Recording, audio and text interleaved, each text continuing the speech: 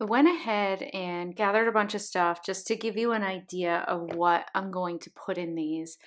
Because rather than you sit here and watch me put every little thing in here, I'll probably do this as like a time lapse, but I want you to know what's in here and what these boxes are and sort of what's going on. So this was just a little paint palette that I got off of Amazon. This is a little bit more sealed. It's got a rubbery lid with some little divots in it that fill in the cracks over here, so I can put a bunch of different colors in this really small palette. Originally, I had intended to buy like a bunch of different acrylic wash colors and fill this up with that, but then a wonderful thing happened and Liquitex Basics came out with this really great fluid paint. So what I went ahead and did is I got a bunch of squeeze bottles from the craft store, and each one of these is a 4-ounce tube of Liquitex Basics medium body paint and a 4-ounce bottle of the Liquitex Fluid, and I shook it up, and so now I have a bunch of the different Liquitex Basics colors all in these squeeze bottles. And the whole point of doing that was basically making an inexpensive soft body paint. So if you're not familiar, really the only way to buy professional soft body paint, I think the only person that makes it is Liquitex, and it's insanely expensive. This was a much better option, and it has a matte effect to it, so it ended up basically being acrylic wash. It's not quite as opaque as Liquitex's acrylic wash, but it's pretty close. So I am going to take a whole bunch of these and put a bunch of different colors in here, but I'm also going to take one of these, and I'll tell you about this in a minute, and put a limited palette in here because I want to be able to dip a bigger brush into the paint for a bigger sketchbook, and I want to make sure I at least have some basic colors in larger quantities so that I can go ahead and do that. And so what these are, if you're not already familiar, these are just bead containers from Michaels. And these particular ones have 10 slots in them. The center one is permanent. These little ones come out. So what I'm going to go ahead and do for the paint box is... So what I'm going to go ahead and do for the paint box is go ahead and glue these little ones down. But what's awesome is for all of these other supplies, I can make custom sized spots for them. In here, I can take all of these out and put pencils in. I can just take a couple out and be able to fit like tempera sticks and stuff like that. So what I'm basically going to put in these, aside from the obvious, which is paint, is I want to make sure I get some colored pencils in here. I just use Prismacolor colored pencils. They tend to be on a little bit of the softer side compared to some other pencils. I guess that's what they say. I don't have a ton of colored pencils. So I'm going to put a variety of colors in there. I'm going to take my Caran d'Ache Neo colors and I'm going to take the wrappers off and break them in half so that I have a half that's still available in my studio and I don't have to go digging through this every time I want something. And I'm going to do the same with my oil pastels. These are just really cheap Mungio Gallery oil pastels. It's like 20 bucks and you get a big pack of a whole bunch of different colors and they're great. I want to put a few tempera sticks in there. These are great for just laying down some really thick opaque marks. And these are my favorite dry pastels. Some people call them chalk pastels. These specifically are the new pastels. They are a hard pastel and differ from the softer ones. And other than that, I'm going to throw some charcoal pencils. This is just a Stabilo All pencil, which if you're not familiar is basically a black watercolor pencil. It's very pigmented and delightful to use. So it's just a handy thing to have in the kit to be able to play with it. And lastly, I'm going to put just a regular pencil. This is a 2B. It's nothing too dark. No, I lied. There is another thing I'm going to put in here because this pencil made me think of it, and now I don't know where it is. I'm going to put a Kimberly pencil in there. These are amazing. If you don't already know, I love chunky pencils.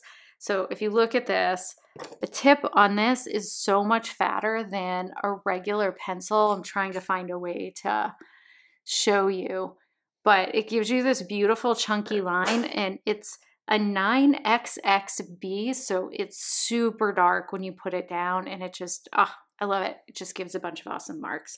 So I'm gonna go ahead and start gluing little things down and taking things apart and sort of figuring out how we can get all of this stuff in these boxes.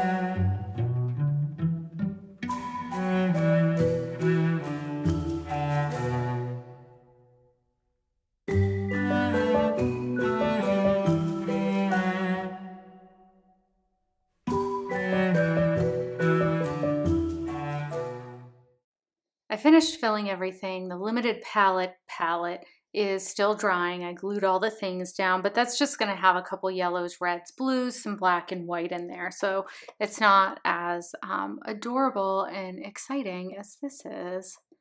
So everything fit in there nicely. This is basically an off-white, a warm white that I mix up with just some regular titanium white and a couple different yellows in it. This is regular titanium white, and I have so many of these because if you've been painting for a while, you know you use white the most, and then I just put some black in those ones. I'm not going to tip this over too much because it's just soft body paint, but I can stack it in a bag on top of other things. So like all these size things can get stacked up, and then I can put this on top. I'll probably put this in like a Ziploc bag though, just for safekeeping.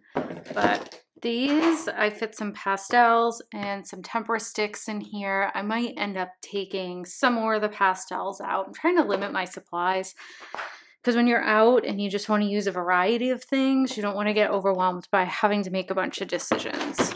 So it just has a variety of pencils, a lot of light colors, so I can go over the paint and some other pencil-y type things that I already talked about.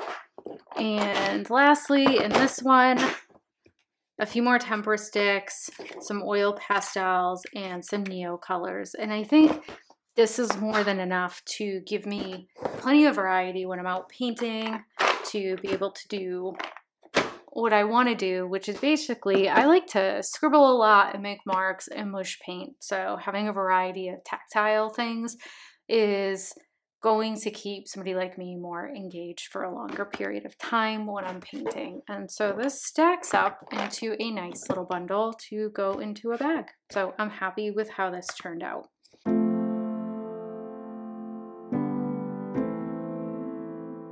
The other thing I want to do is start painting more of just the more mundane stuff that is around me. So I want to be somebody more that has a sketchbook lying around the house that paints my coffee cup or my teacup or the plates on the table. And the reason for that is I think a lot of my motivation for art is I tend to find a lot of poetry and meaning in the mundane. I'm not somebody who feels the need to take all these big wild vacations and trips. I actually tend to like to stay in one place and find depth in that versus breadth by going a bunch of places. And that's not to say I don't want to travel at all, but I'm somebody who tends to like to sit in my garden and read books for like an entire summer, and I'm pretty content with that. So that is kind of where I see my art going. So I'm trying to bring the stuff that's around me into my art in such a way that while it might be really specific to me, it conveys these really universal concepts, again, of like poetry in the mundane or the feelings we feel when the seasons change. So I am going to bring you along through that process, and we're going to play in our sketchbook a little bit today. Don't know why I'm referring to myself in the plural, but here we are. So what I'm using this book for right now is just for playing. Sometimes when I work in something that's like an art journal that I've made, it tends to have a theme, and that limits me, which is a great thing sometimes, but sometimes I just want to be able to open something and do whatever I want. It doesn't have to be cohesive. It doesn't have to look like what's on the page before. So in some of these, I just went ahead and I felt like mixing up colors one night, so I went ahead and did that and just mushed paint all over the pages to use for backgrounds, and that's what I did on these pages. And then another day I came along and started putting birds on them because that's what I felt like doing that day. And I'm trying to find a balance about, I want to bring birds into my work because I love them, but at the same time I don't want the whole bird to be painted, so I'm just experimenting with different ways of making birds there. But I was going through my stuff and I have a bunch of these that I saved. So these are my palette papers. This is just deli paper I use as palette paper a lot of the time. And when the colors on them that are mixed up like this are really interesting or nice, and I want to save the palette paper, I just go ahead and let it dry and save it. So I just want to cut up some of this and go ahead and use it as collage, because this will give me some starting points in here for playing around. And it doesn't have to be on there perfectly. I do try to get wrinkles out, but it can be tricky.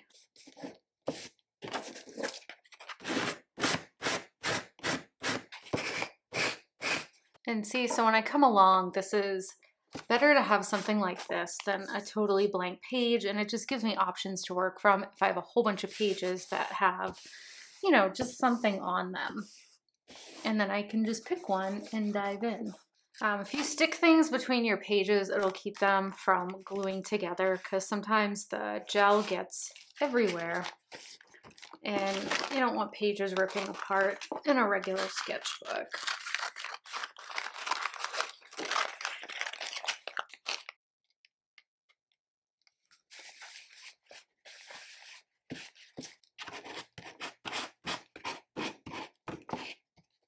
And what I like about doing this too is you get a variety of edges, and there's something about like a brush mark being broken up because it was ripped on the edge versus a brush mark that just stops because that's where your brush stopped. Like when something else breaks that edge, I don't know, there's something about it that just makes it more interesting. And a lot of what I'm doing with this is just trying different things. I have a lot of things that I kind of want to bring together in my work. Some things might go well together, some things might not. And I think for me, there's going to be bodies of work that just don't go together. You know, it's kind of like Taylor Swift, whether you like her music or not, artistically, she sort of just has these albums that can be very different from the ones before and the ones that come after. They're just their own cohesive thing. And I don't see a lot of artists do this, but I wish I saw it more, is where they have maybe a collection of artwork that all goes together. It's a body of work, but it doesn't necessarily have to look like the thing that came before or the thing that came after. So I'm just trying to break out of a mindset that everything I'm doing needs to look connected to the thing I did before. I kind of just want things to be their own thing.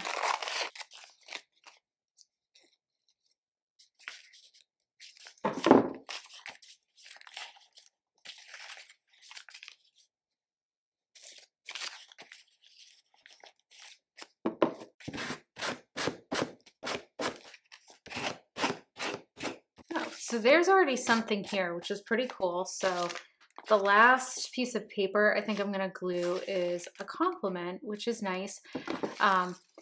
And this is a good thing to note. Like, I can feel myself starting to get bored with this. Like, this was really fun when I started gluing stuff because it's fun to glue things, but I can start feeling that I need to change it up and do something else. And so it's really good, if you can, to pay attention while you're working to what's enjoyable, and when it stops being enjoyable, because then it's fine. That's okay. You just go do something else.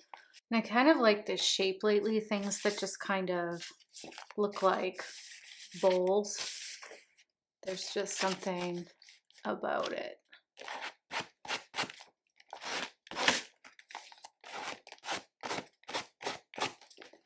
I'm gonna go ahead and work on this page. I'm gonna do it upside down now because I'm looking at this and this looks like a bird's nest.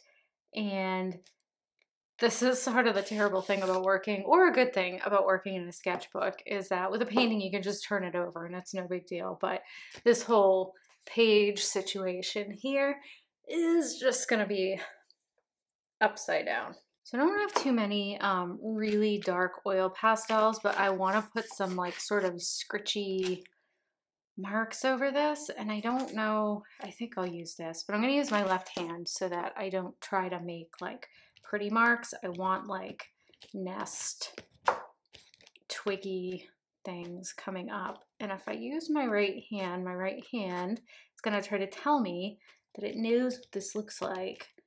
And it's not going to be loose like I want it.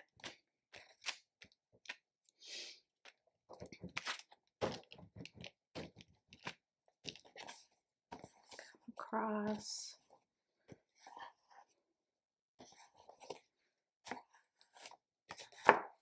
So that looks pretty cool. That's fun. I'm going to mix up some paint for the sky. I'm just going to mix up some blues with a little bit of orange in it. It just makes a really nice muted blue. And I don't want to think too much. I just want to come in. This is just a sketchbook, and make some loose marks.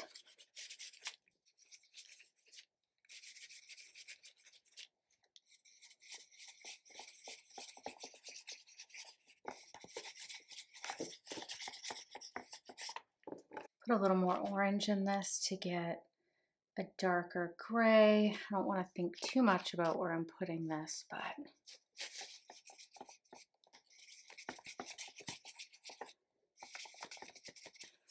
it's all about kind of just building up these loose layers, at least for me it is.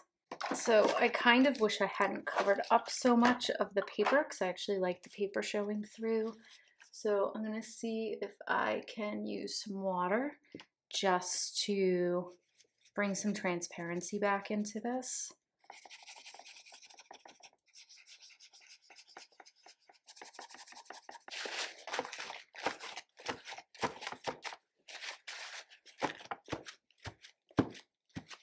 And that's really cool. So I'm going to leave that there. It looks like a cloud coming through. It's nice to just let things happen.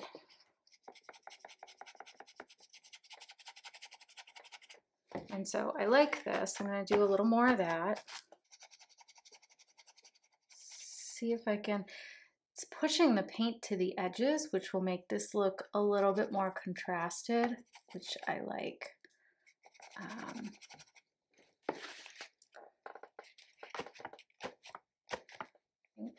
just want this to be a little more loose there. Then if I come back in with some really light opaque color, it just adds another layer of depth to what you're doing. Just kind of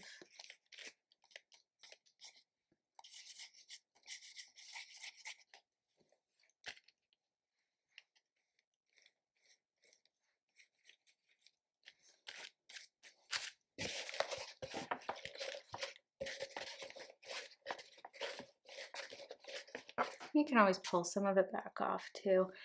I like this right now. I'm actually a little bit afraid to keep doing stuff to this because this I kind of want to leave it so that it's giving me inspiration in the future. So if I want to make a painting maybe that's got birds and a nest or something in it, I've got this and I haven't covered it all up with other stuff that might not give me threads for future work. So I'm just going to go ahead and leave this as it is. It doesn't need to be a finished thing. It doesn't need to have a bird on it just because there's birds on the other page. So I hope this gives you some ideas for what you can do in your sketchbook and how you can use this to feed the rest of your art practice.